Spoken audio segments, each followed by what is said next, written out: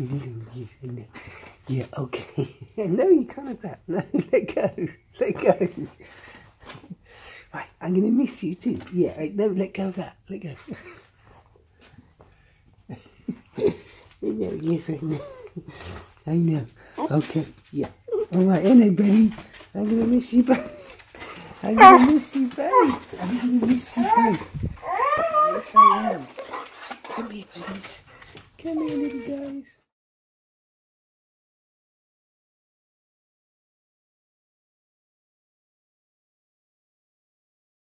Hello and welcome to Azerbaijan and Baku.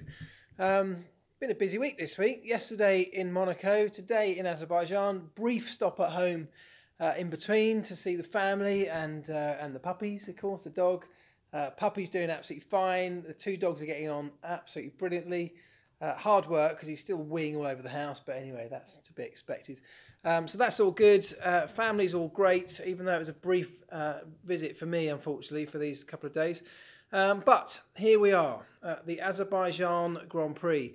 I quite like this one. It's I actually didn't do it last year, but I was here for the first year. It's a really interesting place.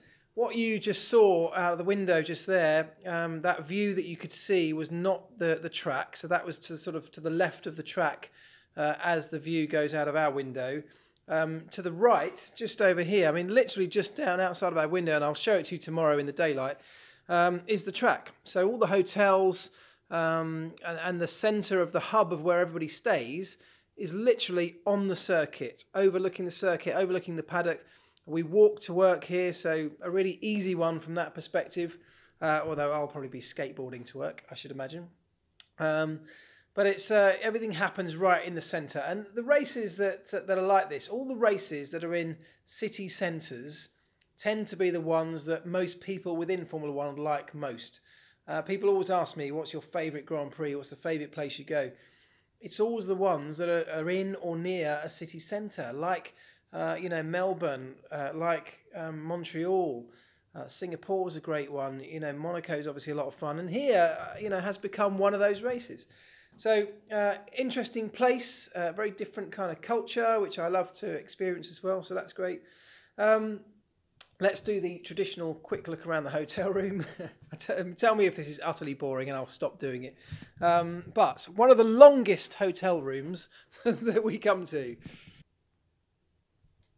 all the way down there, is quite a long way. I could actually skateboard along this room. That's how long it is. Normal stuff, great big bed, desk for doing a bit of work, an interesting kind of sort of breakfast bar area here. I don't know if you can see that, yeah. And a kind of kitchenette. Again, let's try and put some lights on. And that completes the tour. Far too many wires and cables in my rucksack. I don't even know what half of them do. I carry these things around, and every time anybody at the airport opens my bag for a security check, they're like, what on earth is going on in here? I've got batteries and cables, and I mean, it's a mess. But there we go. This weekend, I've gone for a slightly different luggage strategy. I have ditched the big suitcase and tried to pack everything into the skateboard bag. So basically all of my clothes, all of my shoes, everything has been squeezed in around the skateboard, which kind of just about fits, but it means I've had to travel quite light. So I've banked on the weather being pretty good because I didn't bring too many clothes with me. Right, well, that brings me on to what can we expect from the Azerbaijan Grand Prix. First of all, the weather kind of looks, it's definitely cooler than it normally is. The race is a bit earlier in the year this time around. Normally we come in June, and when I came here first time in 2016, it was scorching hot. I mean, seriously, seriously hot. Looking like it's going to be a bit cooler this time around. Sort of average temperatures, I think, is what it looks like. I mean, 19, 20, 21 degrees, something like that. So pretty kind of roughly in the middle, nothing that's too extreme in either direction. The track here is a really interesting one. I mean, you're never quite sure what you're going to get here, because I think the first year we came, the race was actually pretty dull. Last year we had a few incidents, if you remember, that kind of spiced it all up. So not quite sure. It's one of these circuits that probably, if you look at it on paper, isn't the most exciting track layout. At the early part of the lap, lots of kind of right angle corners, almost like a Formula E track in many respects. They do provide overtaking opportunities. You definitely, we've seen cars lunging up the inside into those right angle turns. So it's not that you can't overtake here. Absolutely, that's not the case. And then, of course, we've got this incredibly tight section that goes past the medieval part of the town through the castle walls. I think just over 7 meters wide at its narrowest point as they go through that section, and quite fast through there as well, I guess, for the narrowness of the track. And then you got that incredibly long straight, and it's not quite a straight. And I think if you go to the stats, this doesn't classify as being the longest straight, because the first part of it is actually a huge bend. Definitely this is the longest section on full throttle, and I think from memory, and please don't quote me on this, but I think it's something like 24 or 25 seconds of flat out full throttle along that section of the racetrack. Obviously huge slip streaming potential along there. It does mean that fuel consumption here is very high.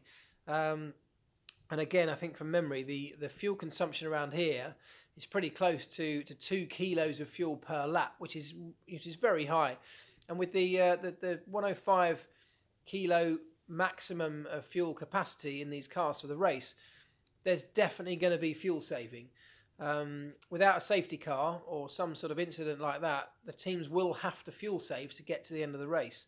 And as I mentioned in a previous video, much as I don't like to hear on the radio and hear people having to fuel save, that does potentially offer up performance differentials between the cars, which can then lead on to opportunities for overtaking and different strategies. So we'll see how that plays out. I don't think we're expecting any rain. The brakes, given the length of that straight, going into turn 1, which I think is that way from here, going into turn 1, the brakes are very, very cool, because they've been going at flat out top speed for such a long period of time without any usage on the brakes, that they're incredibly cold by the time they get to a really heavy stop at turn 1. Quite common because of that to see people locking up brakes, overshooting that turn 1, which is a really sort of almost right-angled left-hander. And that, when people make mistakes, provides opportunity as well for others to capitalise. So there's plenty of opportunity around this racetrack. Downforce is obviously very low because of that long, straight, flat-out section. It means that the cars can be pretty skittish through the tighter, twistier section. Lots of slow corners around here. But if you put downforce on for those slower corners, half the track here is a bit Monaco-esque or Singapore-esque. But that long straight determines what the engineers have to do with the cars. And if you put downforce on for the slower sections, you will just get left behind and swallowed up along that really long, fast section. So that's what determines the setup, is the low downforce. I think other than Monza, this will be the lowest downforce track that we go to. It does mean, as I say, that through the tighter section, the cars, where they really want all the downforce, have very little, and therefore offer pretty low grip for those bits, and the drivers then have to manage that around different sections of the lap. So plenty of interest. As I say, I think it's going to be has the potential to be a pretty good race. And the way the season's gone for the first 3 races so far, you just wouldn't rule anything out, would you? I've absolutely loved the start of this season. I can't remember a season starting this well or this excitingly. I mean, for many years, I can't remember when we last had this much unpredictability. When did we last have unpredictability at this level in Formula One? That's the one word that I always look to any championship, and particularly something I've craved in Formula One for such a long time, something that Formula E has in abundance: unpredictability. and we've got it this year. We don't know who's going to come out on top. We don't know in which circuit, which car or which team are going to be quickest, which temperatures are going to favour each one yet. We're still working all of that out. Even the teams are still working that out. Mercedes went away from China, and Bahrain from that double-header trip, confused as to where the performance of their car, where its strengths and weaknesses were. So if they're confused, we're all confused, and that, I have to say, is great. I love being confused and not knowing who's going to win. So anyway, that is looking ahead to the Azerbaijan Grand Prix. I'm kind of really looking forward to it. I will bring you more updates as the weekend goes on. Not quite sure of the frequency yet. I just don't know, because I don't know what the workload will be over the week, what timings we might have, what the upload situation will be with the internet here. I hope it's better than in China. So look, we'll see how it goes, but I will do my very best to bring you updates across the weekend as we go. Let me know. Please do keep letting me know what you think and what you'd like me to perhaps explain. If there's anything technical you'd want explaining or talking about this weekend, drop me a line. I'll try and cover it. Right. Have a great weekend and enjoy the weekend. Enjoy the race. Enjoy the Azerbaijan Grand Prix. See you soon.